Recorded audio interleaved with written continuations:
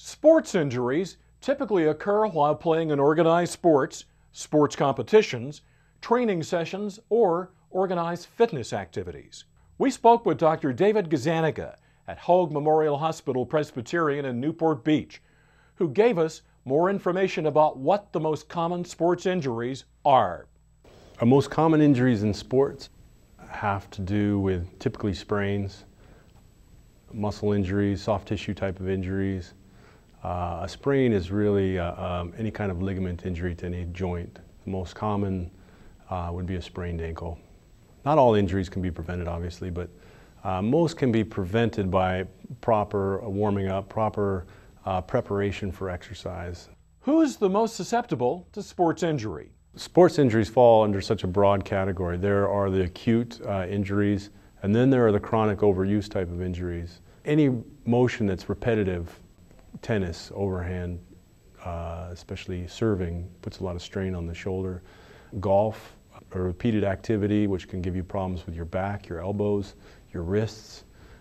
These are things that over time can cause problems. So when you're looking at sports injuries, it falls under a very broad category. As you're younger, you have an injury to growth plates, obviously. They very seldom will have significant sprains. Then you get into the higher velocity type of sports as kids get older through the high school years. Then you start having more significant ligamentous injuries. And then in a population in an advanced age, you have to be careful about things like arthritis, you have stress fractures. You see people at younger ages playing sports not necessarily just for the fun of it, but actually as more of an occupation, even at young ages. And so that creates increased competition, increased levels of training. And so these kids are now putting themselves at greater risk than kids in previous generations. And you have overuse injuries, which we never saw before in athletes.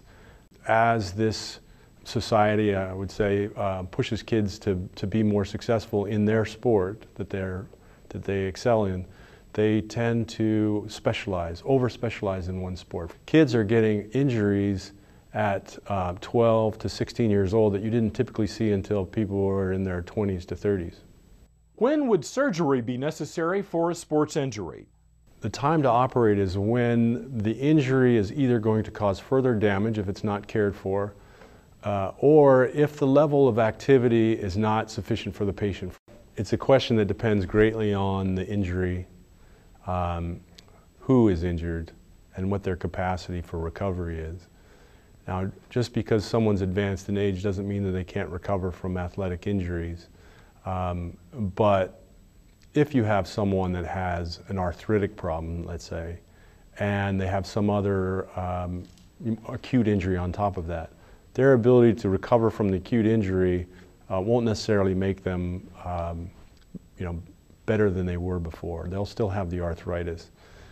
Whereas if you take a youthful population, someone in their teens, 20s, what have you, and they have an injury, you would anticipate getting them back to their full level of activity, and that's the margin of measure for their success, my success in taking care of them, and their success in recovering from it, is whether or not they can get back to the same level of activity or better.